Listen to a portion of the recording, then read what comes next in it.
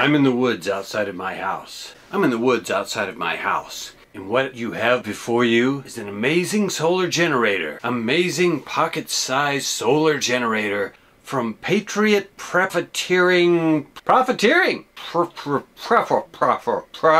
Let's profit off the... You know that this is a good device because patriots and people that are worried about the power going out.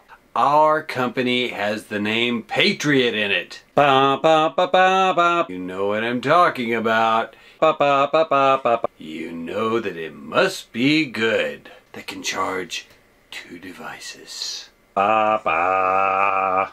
Which I got at the Dollar General store for $1.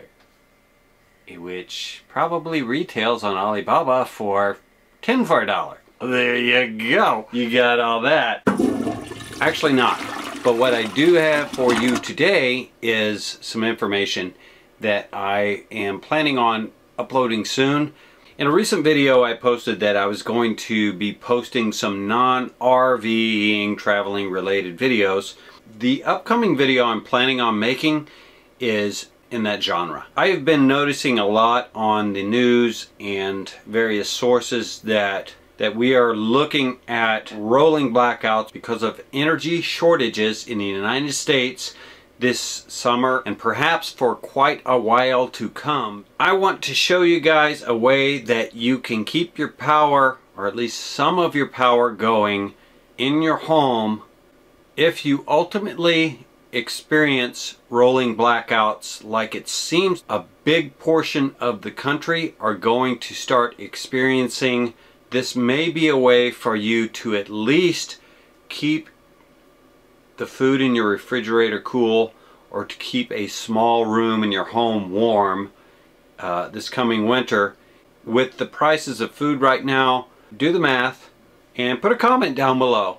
How many dollars worth of food are in your refrigerator right now that if your power went out and that food were to spoil, what would you lose and have to replace if you went back to the grocery store and put it all back in there? What I'm going to show you is how to use something called a UPS to power a few small devices in your home, like a solar generator minus the solar. If you're interested in that, again, put a comment down below. I may not post it if I don't see a lot of initial interest in this kind of a topic, but I think this is somewhat more necessary at this point in time than an RVing video. So again, put a comment down below. If this is something you want to see in your inbox, then hit the subscribe button, hit the bell so you get it. Otherwise, I'm out of here.